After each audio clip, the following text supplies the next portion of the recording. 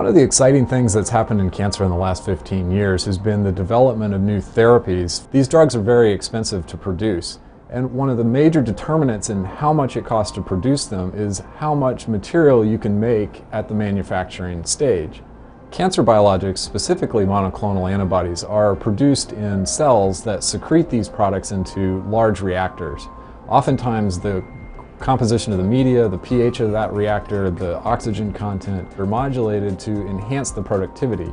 But very few studies on optimization ask which cells are actually most productive. Conventional approaches to evaluating populations of cells rely on microtiter plates. These are plates that hold on the order of 200 microliters. This is the equivalent of a few hundred raindrops in an individual well. We've developed an approach that uses microfluidics and a miniaturized version of these plates where each container in it is now a millionth the size of a raindrop.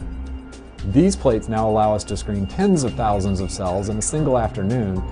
We've been able to get snapshots of what the distributions and productivity look like in these reactors. And it turns out to be very interesting, that there are superstars that produce lots of protein and slackers who produce very little.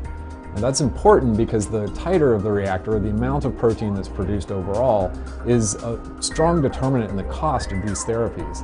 So one of the fun things that we're doing now with the research is that we're intentionally creating different populations of cells that have real superstars and real slackers in them that are, in fact, genetically different from one another. The long-term objective of this work is to understand how do we maximize the productivity out of these individual populations of cells.